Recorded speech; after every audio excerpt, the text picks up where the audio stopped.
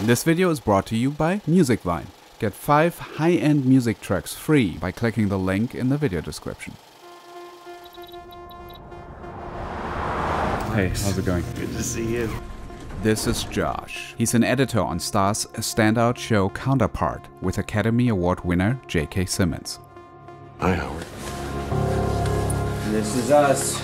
It's not glamorous. Nice. I can feel the history. We're the first ones here this morning. We have Scott Little as assistant editor is in here. Josh also cut on House of Cards and Bloodline. Maria Gonzalez, she was an assistant last season. She's now cutting. I wanted to shadow him to see what it's like to edit some of the biggest shows in television. Natasha's visual effects. Cool. She's on set in Berlin right now supervising stuff. We have a big 4K TV and they can send the feed in here and so we can see them grade in real time. Oh, wow. Giro, he's another editor coming back from last season. I wanted to see how Josh works with specific scenes, but I also wanted to put my focus around 5 questions. This is the office of my assistant, Ambar, who's not in yet, and this is where I am.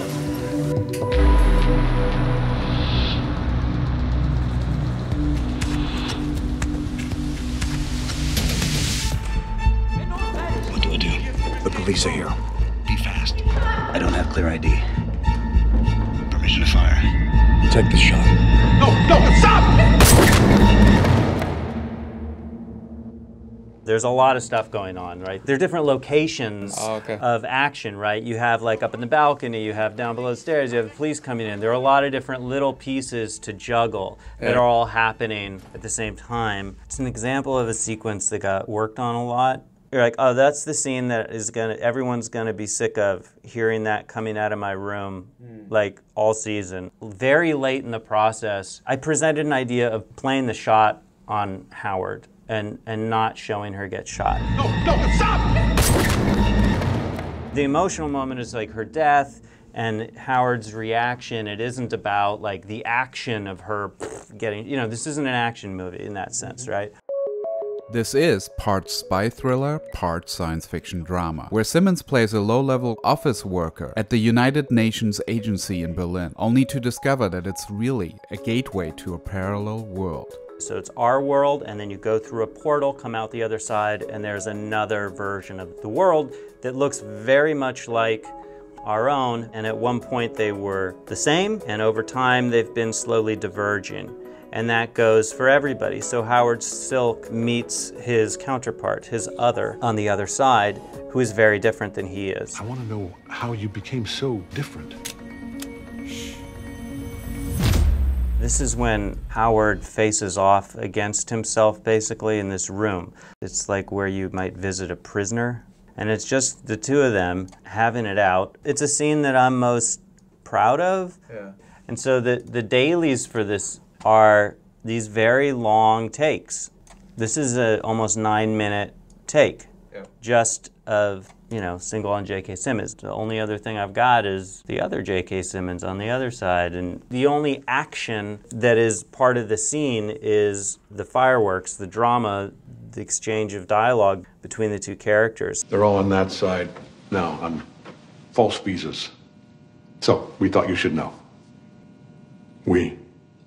Yeah, maybe you thought it would be someone else sitting here. Maybe your ex-wife? It was helpful to really just map that out and know what each section was moving toward, each turning point. You're mapping that out on the actual script? First, I'll map it out on the script. I'll take the script and I'll break it down into beats. I'll draw a red line in between each beat where I think each turning point is. Just going into some of my first cuts of this. So I'd arrange it in these chunks. Okay. So the first chunk is he comes in, he sits down, they have their initial exchange, and then things change because he says, they're all on that side on false visas. So, we thought you should know.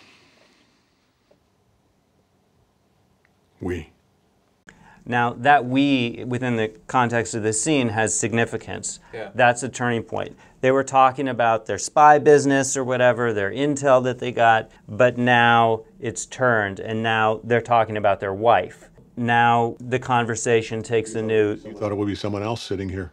Direction. Your ex-wife, maybe? when you told me died of cancer? And so I lay all the stuff out about the wife. And then it's going to turn again. I'm looking. So now it's been a handoff. Like Howard sort of drove that section. And now Prime, he stood up to leave, but he's not going to get out of the room because he's going to come back at him. Not long ago, I sent you over there. You know, and now he's got Go his... in the woods. Now he's driving it, and he's moving it forward. And Howard Silk is sitting there taking it. So again, that's another chunk. That's another idea within the scene. And so I just broke it down, just going throughout the whole thing.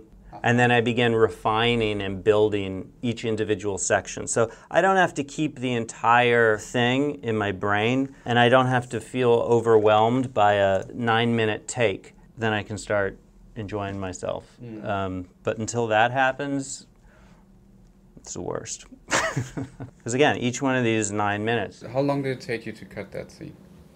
Like to do a first presentable cut? 2 days. Until it comes through this room, it is not recognizable as a movie or a TV show.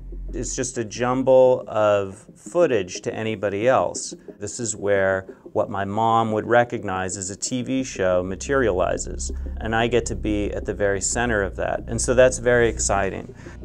We really shouldn't be here. Thanks for the intel. I'll look into it. Is there just any truth to you? This scene was so great because there's no problems to fix. Yeah. You're just watching 9 minutes of J.K. Simmons do his thing really well. Yeah. I find it interesting how his voice is different between the two. Oh, I mean, he's like everything about what J.K. Simmons did. I mean, I remember when I interviewed for the job, there was some discussion about, well, how do we differentiate between the two? And editorially, what did I think of that? You're enjoying yourself with my family? They hate you. And I got to say, like, I mean, I said at the time, like, I would guess you're not going to have to do that much because J.K. Simmons is going to do it for you. It's going to be clear by the way he moves and walks and talks who we're looking at. How much denial do you have to be in to continue to idealize her the way you do? I know my wife. What? I'm sorry, I don't think I caught that. And the director gave me everything that I needed, and it was well written. It was just like, okay, this is all good. How do we just get the best out of this, you know? How does he, by the way, do the playing himself? Like, right. Do they read the lines? Yeah, so it's actually one of two ways. It's kind of interesting. This is shot just for the back of J.K. Simmons' head. He's playing opposite his double. So that's his double. Right? And so it's just giving him timing, it's giving him an eye line, it's giving him something to see. And so is the double an actor or just a dude? You know, I never met him. He does well. I mean, it's not like he's just there. Yeah. He's giving J.K. Simmons something to react off of. Yeah, and then they'll flip around, they'll shoot the front of J.K. Simmons, and then we got the back of the double's head. And of course, they would have shot the back of J.K. on this side, and we just marry him up. Can we listen to one of those interchanges, how that plays? Sure. In the raw dailies, yeah. 3 names for you. Oscar Wolf, Helen Mueller. So that's just a double going, right? We've been helping you. We, again. You have feelings for her, Howard? So it's kind of, there's another scene I can show you. It's amazing how like J.K. Simmons' voice is already like this powerful, like without anything. Yeah, it's true. Yeah, and so I mean I can show you how this gets built. This was a cool shot. Before we move on to the next scene, I want to take a brief moment to thank Musicvine for their support. All music tracks used in the video come from their awesome library, and Musicvine is offering you 5 free web licenses for pre-selected tracks right now if you sign up by clicking the link in the video description. In addition, they're offering a 50% discount on your first license purchase from a special playlist I created for you. So do check that out as well when you click the link. Now back to Josh. I mean, I can show you how this gets built. This was a cool shot where you've got the double and you know he crosses himself and the camera pulls back to get us into this room, and it's like, well, how do you marry that up? The way they do this, it's motion control camera. So they program the move Once they decide on the hero, like, okay, this is going to be our linchpin, then they'll repeat it, you know, with J.K. now playing what the double was. This will be the exact same camera move as what I just played before. And they leave the double there so that, because they need him to cross, right? So they need a clean piece of him. Okay. And then on our end, we did a very rough comp that looked like this. My assistant did this. I'll make up the couch for you. So that's a keyframed animate. Yeah, she just rotoed out. Do you want to see the before? Yeah, yeah. This offline media is all the effect shots that ultimately got done. I'll make up the couch for you. So you can see where it gets matted out. And you can see when they cross, obviously, it gets futzy. Yeah. But for the purposes of evaluation and to see how it all goes together, you get the idea. Yeah. And then how do they do the shot? They do it in After Effects in-house, or do they give No, it away? it gets sent out. So this became a shot for our visual effects vendor. So I needed to sort of build these, however rough, as I went to make sure. And then I would hand the sequence off, much to my assistant's dismay, right? I would be like, okay, I have another version. If you can clean up the comps and make it look nicer. So you are the assistant editor for Josh? Mm-hmm. And how's it working with Josh? Great. It's really great. Okay, that's the safe answer. No, Cool. I really like him. So what's your main job? Every morning I bring in dailies for Josh, and we get them in these bins, dailies by day. She's going to check sync. She'll get paperwork from the script supervisor, camera reports, sound reports. Everybody's listing what was shot, and she needs to make sure that what she's giving me is everything that was shot. Yeah. Because I don't want to end up in here with the director saying, hey, how come you didn't use this? I'm gonna be like, I don't know what you're talking about. I didn't see that. That's embarrassing for me. It's bad. I need to know. So that's like a really important job, is that reconciliation that happens in the morning on ingest into the system. Basically group them, organize them, and then I put them in scenes to cut. We work on shared storage. My assistant sees this same project tree. I have a folder called Scenes to Cut, and I have a folder called Scenes. Once she has prepped a scene for me, she puts that bin in the Scenes to Cut and lets me know that a given scene is ready. This is my first TV show. Oh, okay. Yeah. Okay. Did you features? Feature. Okay, nice. So it's a whole different workflow. How's it different? With features, especially with my editors who are more old school editors, even simple things like the bin, they liked it more in this view, where I would put descriptions in here. Yeah. What's that, the script view, or what is this called? I think it's thumbnail script. I'm not sure exactly what it's called, but then Josh likes it this way. It's a lot more visual and not that many descriptions. Some editors might work like this, in script mode or in list view, or I don't know. Every editor in Avid is going to organize their bins differently, but everything gets group clipped. So here's an A and B camera, and then here's the group clip of those two shots. So and this is like a Mickey Mouse ears. Yeah. So I'll keep both up, and they're arranged in this sort of upside down triangle configuration. Visually, I can look at this bin and I can get sort of a top overview of the setups. This is a bigger one maybe. Again, here's my master. Here are these medium shots.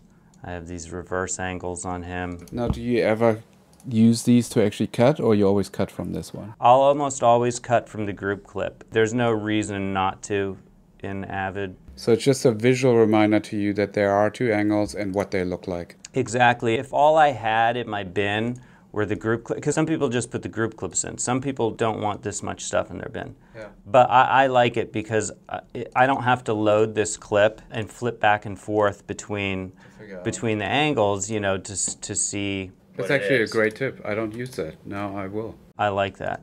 And it feels very contained too, which is nice. Like it feels like this scene I can like easily grasp what I have. Yeah, this is definitely one nice thing about the Avid, and that the bins, unlike Premiere or whatever, they're very free-flowing. It's really like a palette, and you can arrange it however you want. Yeah. Most editors I know, this is sort of some version of this is Do the you ever default do state. select reels, or that's it? It depends on the sequence. It depends on the type of scene that I'm cutting. If it's a dialogue scene that's very performance-based, I don't do select reels. If you want, I can kind of take you through how I do it. This is what a scene might look like when I first put it together. Real simple. Just pretty much, for the most part, we're talking about straight cuts. Something I'm missing, Howard. Could you fill me in, please? This is sort of like a selects reel in order of the scene. Midnight Station called me 2 hours ago. Takes that I like, readings that I liked. Your department? I don't know. Ooh, housekeeping? Could be. Could be 4th floor. Some of it is going to end up working okay, some of it won't. I'm not really worrying about, you know, matching or audio glitches or whatever.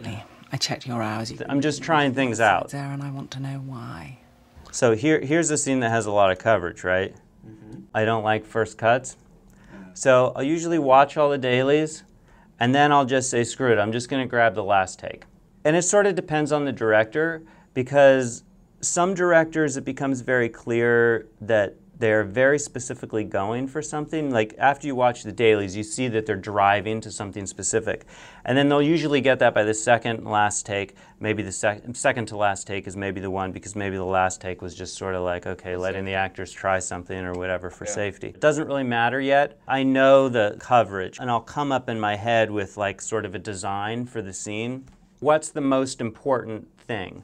And I'll just load the last take of each setup, and I'll just sort of drive through each one, and I'll cut in like, oh, I like that reading there, and I'll drop it in, and then I'll load the next last take, and I'll go, okay, I'm probably going to go to the close here, you know, for this moment. I'll build that in. I end up with just a rough approximation of the shape of the scene. That sort of gets me over the hump. And then I go back, I'll start finessing it, and that's when I go into the other takes to find better versions of what I'm doing. The most important thing is just to move.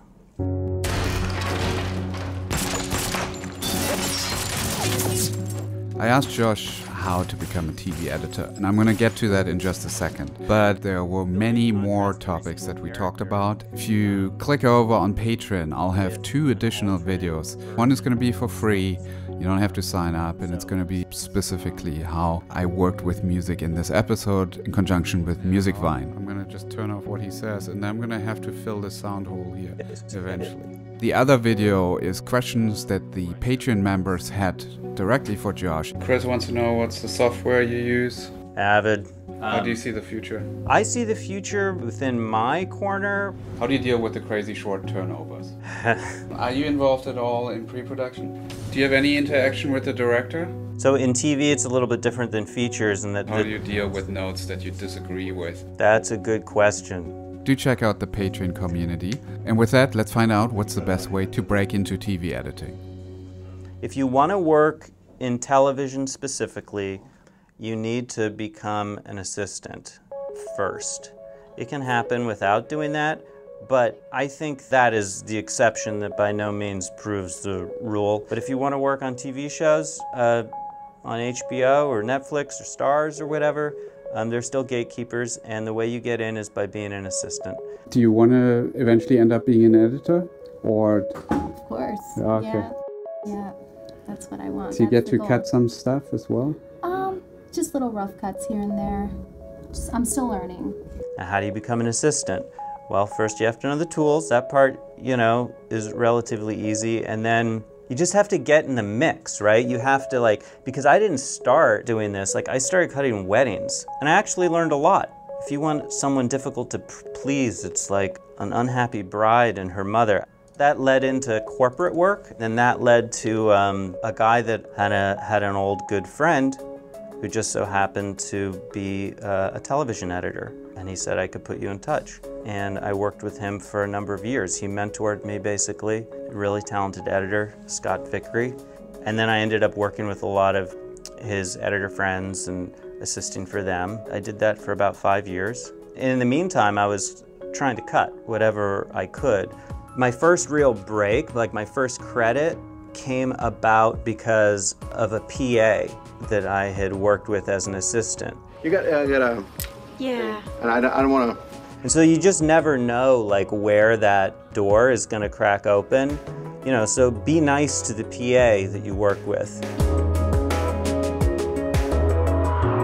Very nice, thank you. Thanks, Sven. I hope it's good. Oh yeah. It's a real treat to be able to see work in progress. A big thank you to Tammy and Casper from MRC, Justin Marks, Todd Brown, and the people at STARZ for letting me hang out with Josh and allowing us to take a closer look at some scenes. Do let me know in the comment section if you like this type of content, watching editors or any other types of filmmakers at work. Don't forget to check out the link to Musicvine to get your 5 free music tracks, and I thank you for watching.